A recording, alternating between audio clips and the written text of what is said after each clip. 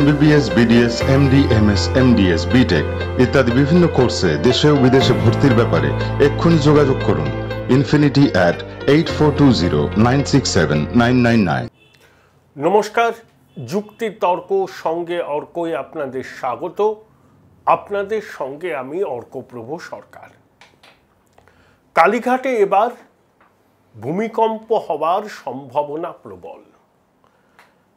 অবশ্যই রাজনৈতিক ভূমিকম্প।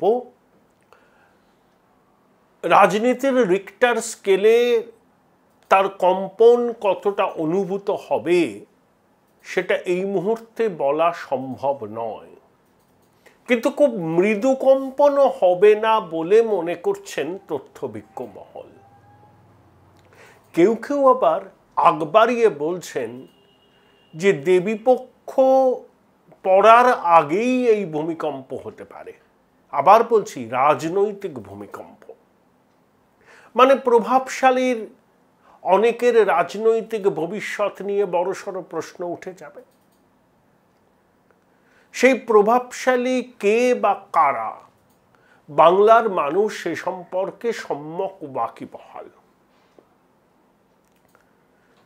পশ্চিমবঙ্গে এখন প্রতিদিনই কোনো না কোনো দুর্নীতির খবর সামনে আসে।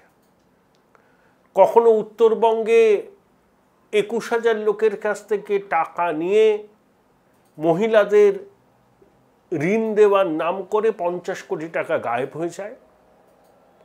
আবার দক্ষিণ 24 পরগনার সোনারপুরে ওই একই ধরনের জালিয়াতির অভিযোগ ওঠে। পিনকন কর্তা 3.5 বছর বেসরকারি হসপিটালে থাকেন, তারপর ইডি যখন পৌঁছয় সেই বেসরকারি হসপিটালে, রাতারাতি তিনি সংশোধনাগারে চলে গিয়ে সেখানকার হসপিটালে ভর্তি হয়ে যান। জেলবন্দি ব্যবসায়ী নবান্ন ঘনিষ্ঠ কৌস্তুভ রায় নিজেই সওয়াল করছেন এখন। এগুলো সব রত্ন। তবে এই কৌস্তবদের উত্থান বাম জমানায়, এদের মাথায় বাম নেতাদের হাত ছিল। 2016 পর্যন্ত এরা বাম ঘনিষ্ঠ ছিল, তারপর নবান্ন ঘনিষ্ঠ হয়ে যায়। নবান্নের মধ্যেই প্রকৃত বামপন্থীদের ছায়া দেখতে পান এরা। তো এগুলো তো স্মল ফ্রাই। তবে খবরের কাগজে পড়ে চমকে গেলাম যে 3.5 বছর পিনকন কর্তা একটি বেসরকারি হসপিটালে ভর্তি ছিলেন। তাহলে বিনা পয়সায় ভর্তি হননি, বেসরকারি হসপিটালের বিল মেটাতে হয়েছে। আমি তো যতদূর জানি ওর সম্পত্তিও বোধহয় অনেক সিজ, তাই টাকা পেলেন কোত্থেকে? 3.5 বছর বেসরকারি হসপিটালে ছিলেন, নিশ্চয়ই কেবিনে ছিলেন, আইসিসিউ আইটিউ তো ছিলেন না। তারপরে তিনি সংশোধনাগারে গিয়ে আবার হসপিটালে ভর্তি হয়ে গেলেন। এখন ইডি ওর হেফাজত চাইবে, 10 দিনের হেফাজত চাইবে শোনা যাচ্ছে। কৌস্তুভ রায়কে জেরা করে এই মনোরঞ্জন সম্পর্কে অনেক তথ্য পাওয়া গিয়েছে। এগুলো হচ্ছে ছুটকো ছাটকা। হ্যাঁ, এগুলো থেকেও কালীঘাটের ভূমিকম্প হতে পারে, কিন্তু কালীঘাটে ভূমিকম্প হওয়ার সম্ভাবনা সব থেকে বেশি যে ক্ষেত্রে, সেটা হলো lips and bounce. Abhishek Bandyopadhyay 20 তারিখে দেশে ফিরেছিলেন। 3 সপ্তাহের বেশি সময় বিদেশে কাটিয়ে চোখ দেখিয়ে মেয়ের হাত ধরে এয়ারপোর্ট থেকে বেরোলেন। কিচ্ছু হয়নি, এভরিথিং ইজ রাইট, একটা ন্যারেটিভ তৈরি করার চেষ্টা হলো। পরের দিন মানে 21শে অগাস্ট 18 ঘন্টা ইডি হানা দিল ওই আলিপুরে লিপস অ্যান্ড বাউন্সের অফিসে। দক্ষিণ 24 পরগনায় ওদের জলের ফ্যাক্টরি, আরেকটা জায়গাতেও গিয়েছিল, সেটা হচ্ছে রসপুঞ্জে, সেখানে একটা প্লাইউডের কারখানা আছে, তার মালিকানা লিপস অ্যান্ড বাউন্সের কিনা আমি জানি না, এবং লি রোডে, হ্যাঁ ওই কালীঘাটের কাকুর মেয়ে জামাইয়ের ফ্ল্যাটে। কালীঘাটের কাকুর অমৃত বচন শুনেছেন?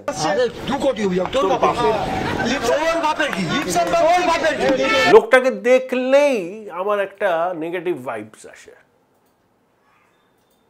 প্রথম কথা, শিক্ষা দীক্ষা রুচির মান অত্যন্ত নিম্ন। তবে কালীঘাটের কাকু একটা সর্বনাশ করে দিয়েছেন, উপকার করতে গিয়ে অপকার করে দিয়েছেন। কি বলুন তো, ওই যে টিভি সাক্ষাৎকার দিচ্ছিলেন না, তাতে কি বলেছিলেন? আমার সাহেব অভিষেক বন্দ্যোপাধ্যায়, আমার সাহেবকে কেউ ছুঁতে পারবে না, আমার কাছে গিয়ে সব আটকে যাবে। অর্থাৎ তিনি অভিষেকের শিল্ড হয়ে দাঁড়িয়েছিলেন। অর্থাৎ আমার কাছে এসেই সব থেমে যাবে। আমি বলতে তিনি বলছিলেন নিজেকে। তার সাহেব ফোন ধরেন না, দেখা করেন না, তার কাছে যাওয়া যাবে না। সুজয় কৃষ্ণ ভদ্র হচ্ছে একদম শেষ দরজা, সেই দরজা কেউ টপকাতে পারবে না।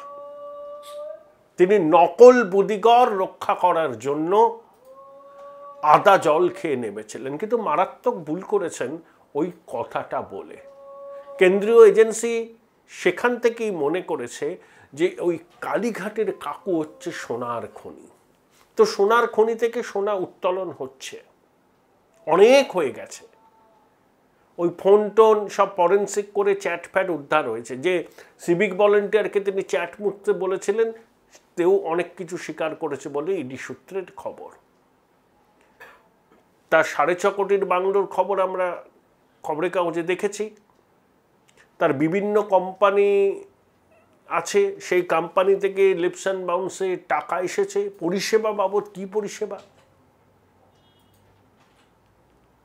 তো এই সমস্ত সূত্র ধরে লিপস অ্যান্ড বাউন্সে হানা দিয়েছিল ইডি। মুখ্যমন্ত্রী মঙ্গলবার দিন নেতাজি ইন্ডোরের সবাই কি বললেন? দুর্গাপুজোর উদ্যোক্তাদের নিয়ে সভা ছিল, অনুদান বাড়ালেন 60 থেকে 70,000। সেখানে বললেন ছেলেটা একদিন আগে ফিরেছে, তারপরেই চলে গেল, 5টা জায়গায় হানা দিল। ওরা তো বিস্ফোরক রাখতে পারে, কয়েক কোটি টাকা নিয়ে গিয়ে রাখতে পারে, অস্ত্র নিয়ে গিয়ে রাখতে পারে, কোনো সাক্ষী রাখেনি। তদন্তের নামে এটা রাজনৈতিক প্রতিহিংসা। ঠিক মুখ্যমন্ত্রী বলার 72 ঘন্টার মধ্যে ইডির বিরুদ্ধে লালবাজারে সাইবার ক্রাইম বিভাগে অভিযোগ করলেন লিপস অ্যান্ড বাউন্সারের কর্মচারী। কি চন্দন ব্যানার্জি নাম। কি অভিযোগ? অভিযোগ হচ্ছে তথ্য বিকৃতি করেছে ইডি। কিভাবে? ফাইল বাইরে থেকে ডাউনলোড করে এনে কম্পিউটারে ইনসার্ট করে দিয়েছে, এবং ফাইলে যা তথ্য ইনসার্ট করা হয়েছে তার সঙ্গে লিপস অ্যান্ড বাউন্সের কর্মকর্তা, সাধারণ কর্মচারী, অ্যাসোসিয়েটদের কোনো সম্পর্ক নেই। 16টা ফাইল। এবং ইডি ডিসঅনেস্টলি কাজ করেছে,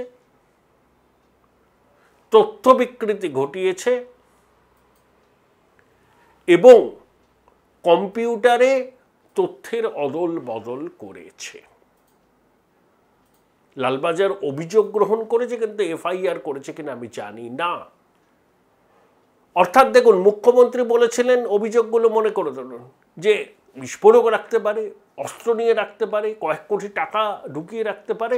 তার 72 ঘন্টার মধ্যে ইডির বিরুদ্ধে ডিসঅনেস্টি, তথ্য বিকৃতির অভিযোগ করে লিপস অ্যান্ড বাউন্সের একজন কর্মচারী সাইবার ক্রাইম শাখায় অভিযোগ করলেন। অর্থাৎ লালবাজারকে নামিয়ে দেওয়া হলো ইডির বিরুদ্ধে। তবে যারা এই কম্পিউটার নিয়ে ঘাটাঘাটি করেন, আমি তাদের কাছে প্রশ্ন রাখছি, কম্পিউটারে যদি একটা ফাইল ক্রিয়েট হয়, সেই ফাইলের ওনারশিপ কি কেউ অ্যাভয়েড করতে পারে? যতদিন পরেই হোক না কেন। যারা এই সমস্ত নিয়ে চর্চা করেন তারা আরো ভালো করে এই বিষয়টা বুঝিয়ে বলতে পারবেন। কিন্তু আমার যতটুকু জ্ঞানগম্যি, খুব সাধারণ লেভেলে একটা ফাইল ক্রিয়েট হলে সেই ফাইলের ওনারশিপকে মুছে ফেলা যায় না। রাষ্ট্রায়ত্ত ব্যাংকের 2জন ম্যানেজার পদমর্যাদার মানুষকে নিয়ে ইডি সার্চ করেছিল, তারা উইটনেস, এবং সেখানে ওই যিনি এফআইআর করেছেন তার সাইনও আছে পাঞ্চনামাতে। মিথিলেশ কুমারের নেতৃত্বে এই অভিযানটা হয়েছিল। তাহলে দুজন রাষ্ট্রায়ত্ত ব্যাংকের উচ্চপদস্থ আধিকারিক উইটনেস ছিলেন, আর যিনি অভিযোগ করেছেন তিনিও পঞ্চনামায় স্বাক্ষর করেছেন। তারপরে আবার ইডির বিরুদ্ধে অভিযোগ নিয়ে লালবাজারের দ্বারস্থ হল। আপনাদের বকটুই কাণ্ডের কথা মনে আছে? লালন শেখ, ওখানে সুশান্ত ভট্টাচার্য বলে একজন সিবিআই আধিকারিকের নাম জড়িয়ে দেওয়ার চেষ্টা হয়েছিল, যিনি অনুব্রতকে গ্রেপ্তার করেছিলেন। লালন শেখের সঙ্গে সুশান্ত ভট্টাচার্যের কোনো সম্পর্কই নেই, প্রমাণ হয়ে গেছে।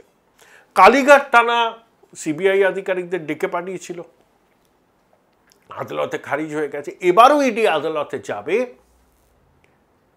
এবং আমার যতটুকু ধারণা আদালতে ইডির দাবি মান্যতা পাবে এবং আরও অনেক তথ্য প্রমাণ তারা হাজির করবে আদালতে, এবং এটা তারা বলবে যে তদন্তে যে পর্যায়ে আছে প্রভাবশালীদের নির্দেশে তদন্ত প্রক্রিয়াকে ভেস্তে দেওয়ার জন্য উদ্দেশ্য প্রণোদিতভাবেই অভিযোগপত্র করা হয়েছে।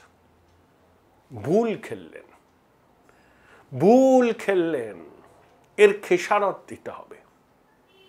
যিনি কথায় কথায় নিজেকে সততার মূর্ত প্রতীক বলেন না, যে 5 পয়সার অভিযোগ প্রমাণ করতে পারলে তিনি ফাঁসি কাঠে ঝুলে যাবেন। ফাঁসি কাঠে ঝোলার কোনো দরকার নেই আপনার। আপনি সুস্থ স্বাভাবিক থাকুন, দীর্ঘায়ু হন, সততার সঙ্গে মাথা উঁচু করে রাজনীতি করুন। Join Indian Institute of Hotel Management now. Right choice, right decision. বেশি চালাকিটা করবেন, আপনার চালাকিগুলো এখন ধরা পড়ে যাচ্ছে। আপনি যেরকম মরিয়া এজেন্সির তদন্তের হাত থেকে রেহাই পেতে আপনার প্রতিটা পদক্ষেপে সেটা ফুটে উঠছে। একটা ডেসপারেশন, একটা আতঙ্ক, এই বুঝি কিছু হলো। তার থেকেই আপনি রাজ্য প্রশাসনকেও কাজে লাগাবার চেষ্টা করছেন, আদালতে বারে বারে যাচ্ছেন, একোট ওকোট দামি দামি আইনজীবীদের নিয়োগ করেছেন, শুধু বলছেন রক্ষা কবচ দাও। আবার প্যান্টের পকেটে হাত ঢুকিয়ে বলছেন অশ্বডিম্ব প্রসব করেছে। আমারও সময় নষ্ট, এজেন্সির আধিকারিকদেরও সময় নষ্ট।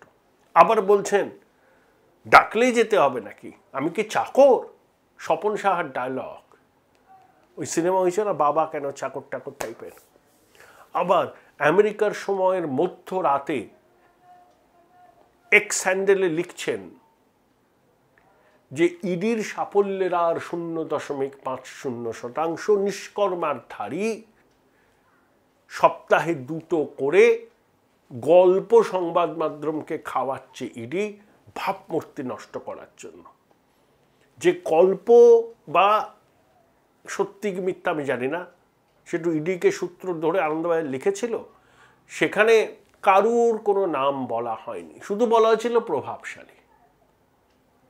তাতেই 1:45 আমেরিকার সময় রাত 2টোয় এক্স হ্যান্ডেলে বার্তা দিলেন। যাই হোক, দিতেই পারেন, কিন্তু আমি অনুরোধ করব যে তার রাজনৈতিক জীবন পড়ে রয়েছে, সৎভাবে রাজনীতিটা করুন আর তদন্তকারীদের সঙ্গে সহায়তা করুন। আপনার স্পিন ডক্টরসরা আপনাকে সুপরামর্শ দিচ্ছে না। এই যে লিপস অ্যান্ড বাউন্সের যিনি অভিযোগ করেছেন লালবাজারের সাইবার ক্রাইম বিভাগে, আমার ধারণা ইডি এটাকে চ্যালেঞ্জ করে আদালতে যাবে এবং আদালতে এই অভিযোগ কিন্তু ধোপে টিকবে না এবং মুখ পুড়বে। তার থেকে যদি কোনো অভিযোগ ওঠে সেই অভিযোগকে খণ্ডন করুন, তথ্য দিয়ে যুক্তি দিয়ে তদন্তকারীদের মুখোমুখি বসে সহায়তা করুন। তারই তো দুধ পানি কা পানি হয়ে যাবে, কেউ আপনাকে কিচ্ছু বলবে না। আমরাই বলবো যে আপনি সিজারের পত্নীর মতো সব সন্দেহের ঊর্ধ্বে আপনার বিরুদ্ধে বিরোধীরা অপপ্রচার করেছে, আমরাই বলবো। কিন্তু আপনাকে সিজারের পত্নীর মতো সব সন্দেহের ঊর্ধ্বে এটা বলার জন্য আপনার দিক থেকেও তো কিছু জেস্চার আমরা আশা করতে পারি। আপনার বিরুদ্ধে ওঠা অভিযোগগুলো আপনি খণ্ডন করবেন, যুক্তি দিয়ে, তথ্য দিয়ে তদন্তকারীদের মুখোমুখি হবেন। বিভিন্ন আদালতের বিভিন্ন বেঞ্চে আপনার আইনজীবীরা কেন আপনার রক্ষা কবচের জন্য আপিল করবে? আপনি নিজের মুখে বলেছেন 5 পয়সার দুর্নীতির অভিযোগ কেউ প্রমাণ করতে পারলে আপনি ফাঁসি কাঠে যাবেন। আবার বলছি, গণতান্ত্রিক দেশে এসব হয় না। ফাঁসি কাঠটা সে কাঠ কি? আমরা তো ঔপনিবেশিক শাসনে নেই। এটা ঠিক, এখানে আইনের শাসন নেই, শাসকের আইন আছে, কিন্তু ঔপনিবেশিক শাসন তো নেই। তাই এইসব রিটোরিক না করে, স্পিন ডক্টরসদের নির্দেশে এইসব ন্যারেটিভ তৈরির চেষ্টা না করে আপনি ইডিকে বলুন না, যা প্রশ্ন আছে আপনারা আমায় করুন, যা তথ্য আপনারা পেয়েছেন আমার সামনে রাখুন, I am ready to explain all this, please বলুন এটা। কারণ আপনার বয়স অল্প, আপনার দুবারের সাংসদ, এবারও দাঁড়াবেন, সংসদীয় জীবনেও আপনার হাতে করি হয়ে গেছে, অনেক দিন হলো, মাইলস টু গো, আশা করব অনেক দূর যাবেন। কিন্তু নিজের বিরুদ্ধে যে অভিযোগগুলো উঠছে বিভিন্ন অংশ থেকে, বিভিন্ন খবর প্রকাশ হচ্ছে, সুজয় কৃষ্ণ ভদ্র আপনার কোম্পানির প্রথমে ডিরেক্টর ছিলেন, খুবই ঘনিষ্ঠ আপনার, তার গ্রেপ্তারির 60 দিনের মাথায় যে চার্জশিট পেশ হয়েছে তাতে বলা হয়েছে সুজয় কৃষ্ণ ভদ্র আপনার এবং মানিকের মধ্যে সেতু বন্ধনের কাজ করতেন। কেন করতেন, কিসের জন্য করতেন, এগুলো আপনি বলুন। শুভেন্দু অধিকারীর সঙ্গে আপনার যুদ্ধ থাকতে পারে, সেটা আপনাদের ব্যক্তিত্বের সংঘাত, বঙ্গবাসীর এ নিয়ে কোনো আগ্রহ নেই। আপনার পিসি, তাকে আমরা অনেক দিন ধরে দেখেছি, আমি বলি she is a product of agitation, but you R a product of privilege. আপনি মমতা বন্দ্যোপাধ্যায়ের আলোয় এখনো পর্যন্ত আলোকিত। নিজের স্বতন্ত্র পরিচিতি তৈরি আপনার হয়ে আপনার স্পিন ডক্টরসরা করবেন না। বাংলার মানুষ আপনাকে নেতা বলে স্বীকৃতি দিল কি না, সেটাই বড় কথা।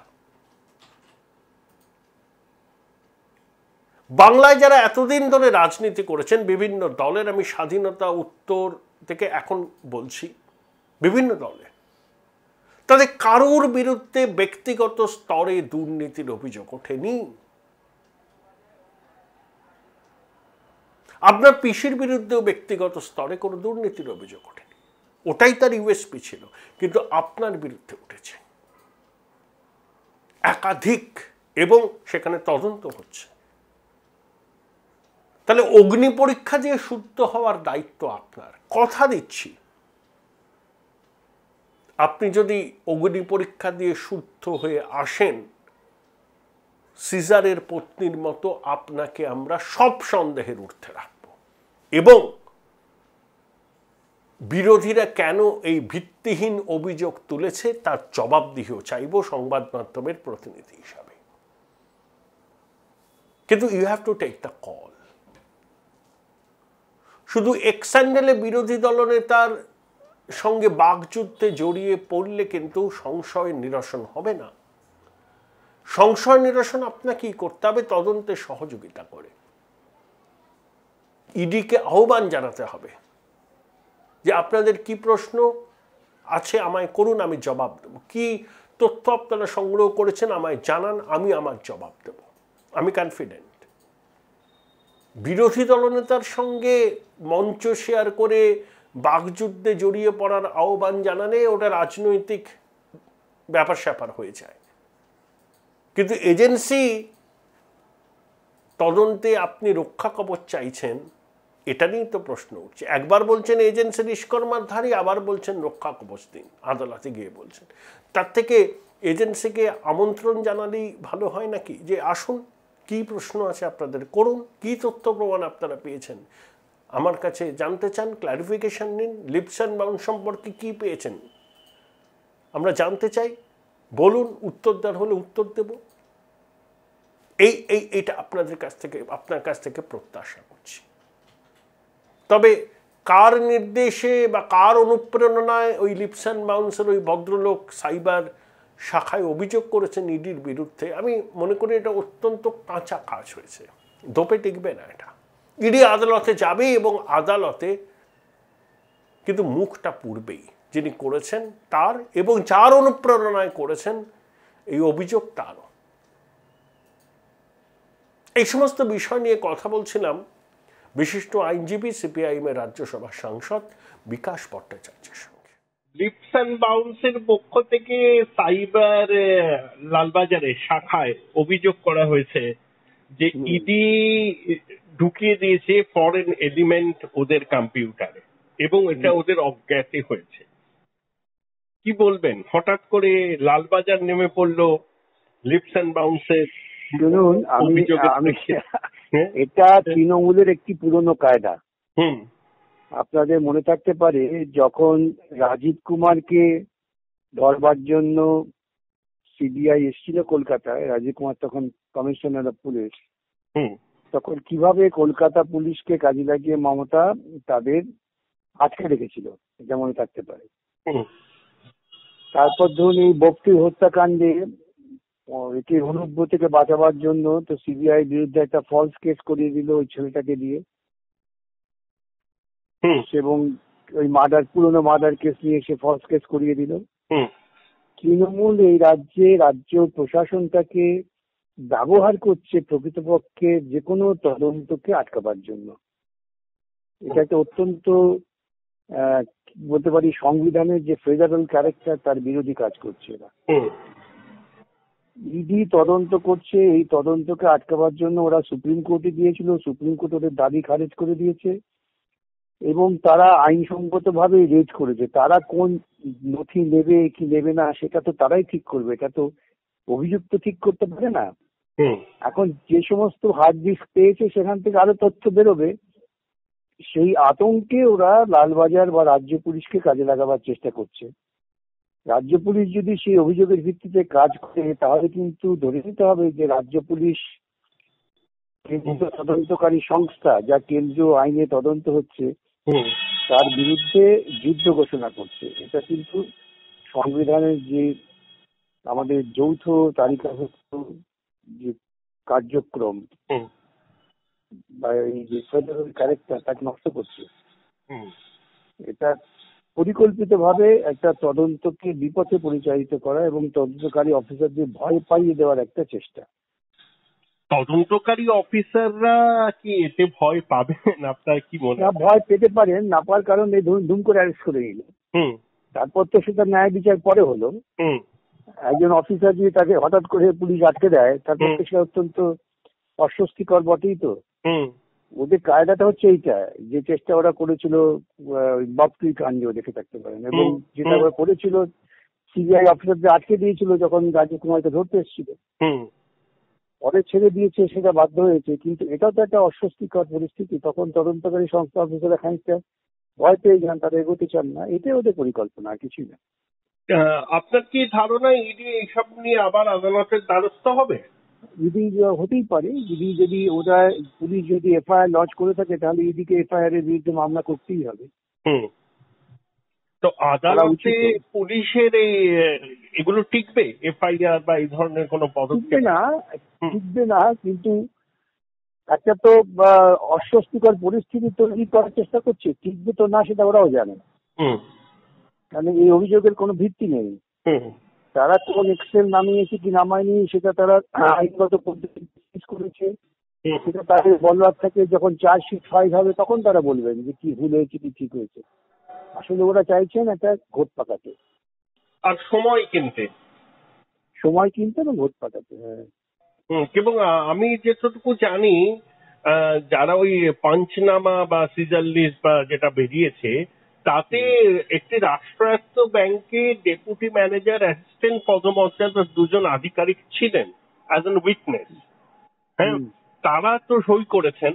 তো সেই ক্ষেত্রে এই ধরনের অভিযোগ সাততাড়াতাড়ি করা, এটা কিন্তু অভিসন্ধিমূলক নয়? কি মনে হয় আপনার? পুরোপুরি আমি বললাম তো, এটা তো অভিসন্ধিমূলক বটেই। তো অভিসন্ধিটা হচ্ছে তদন্তের গতিটাকে আটকে দাও, হুম, আর চেষ্টা করো পুলিশকে দিয়ে অফিসারদের ভয় দেখাতে। আর এইটা নিয়ে আরো মামলা হবে, ওরা মামলা করবে, এরা মামলা করবে, টানাটানি চলবে, হুম, আরো ডিলেড হবে। That is the purpose, nothing else. আচ্ছা, আমার মনে হয় ইডি সিবিআই তারা এটা আগে থেকেই আন্দাজ হয়তো করেছেন, কারণ তাদের আগের অভিজ্ঞতা আছে। হুম, যেভাবে ওই কুন্তলকে দিয়ে ইডির বিরুদ্ধে জেলখানায় বসে অভিযোগ করানো হলো, সেটা ইডির এটা নলেজে থাকা দরকার। তারা সেভাবে নিশ্চয়ই প্রস্তুতি নিচ্ছেন বা নেওয়া উচিত। তো কলকাতা হাইকোর্টে ওই রক্ষা কবচ মামলার চূড়ান্ত রায় কবে হবে বিকাশদা? সেটা তো কোনো মুশকিল, হয়তো আগামী সপ্তাহে হয়ে যাবে। আচ্ছা, অনেক ধন্যবাদ, অনেক ধন্যবাদ।